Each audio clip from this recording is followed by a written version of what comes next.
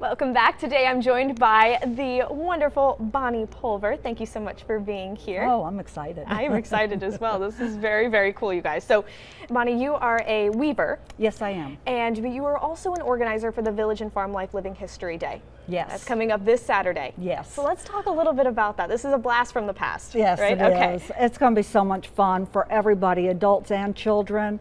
We're having over 20 craftsmen who do this for a living. Well, maybe as a part-time living. Yeah.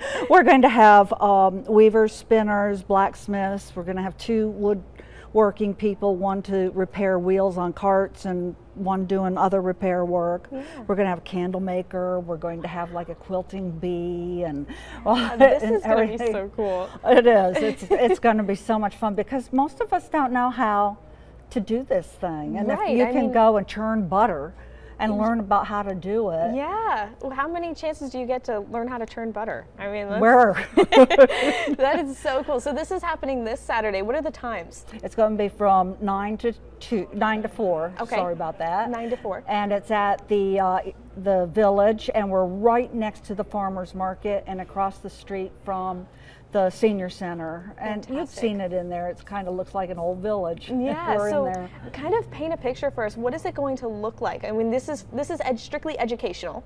It right? is educational. Where you're learning all the trades and skills. And fun. And fun, yes, yes, of course, and fun.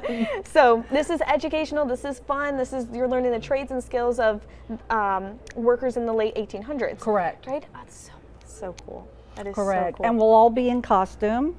Great, great. Oh my gosh, this and we're going to have not all demonstrations, but we're also going to have sets set up of teaching you things. Yeah. And we also have a telegraph. Wow. So we're going to be showing people, and maybe the kids could give messages or something. Yeah. Not play with the equipment.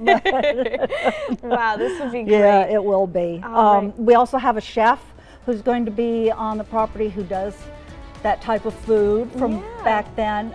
He's not selling it, but he will show you how to make and cook over the open fire. Wow. Well, Bonnie, thank you so much for coming out here and explaining this all to us today. We appreciate it. Thank you. Alrighty. Well, don't go anywhere. We'll have more ENC at 3 right after the break. Oh, I could have